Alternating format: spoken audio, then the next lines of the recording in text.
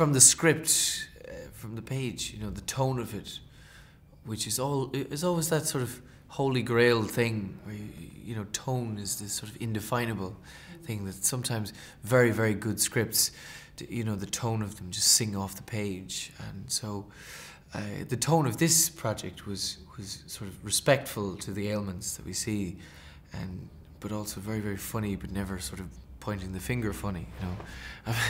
Like, by the time they're making fun of their illnesses, the audience are sort of on board and not, you know, on the outside pointing. Gren being her first movie, you know, I think it was quite courageous of her, the fact that we did extensive rehearsal, you know, at the get-go, she goes, you know, I think you know the character better than I do now, you know, he's totally yours. So, which is very brave for someone doing their first movie, you know, to sort of relinquish control in that very significant way. She's like, you guys do what you've got to do, and we'll all sort of get there together.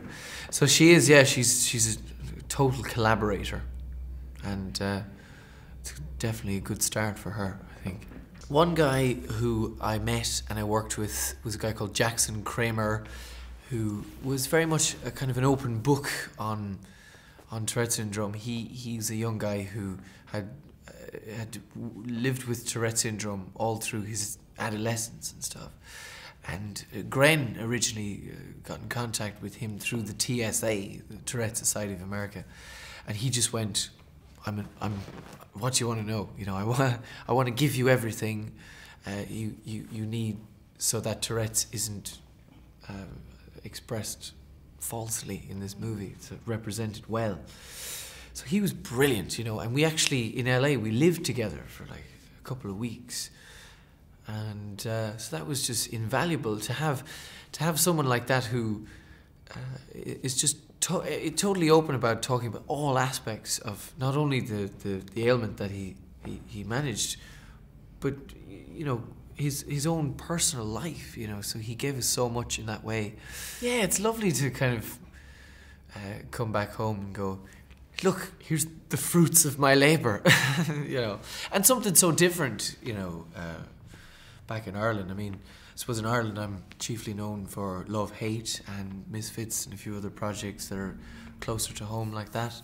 And so, like, for this, it's something it's very, very far away from those things. And that's what I kind of relish, is going off and exploring and doing something entirely different.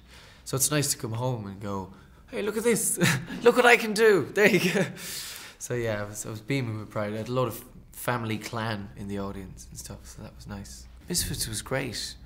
It was very defining, you know, at the time. It's weird, like, you know, I'm 27 now. I did that when I was 21 and 22. And I kind of look back and I go, I don't know if I could do that. You know, now it's a very different sort of person and context. And so, yeah, I suppose the jobs like that are absolute gift.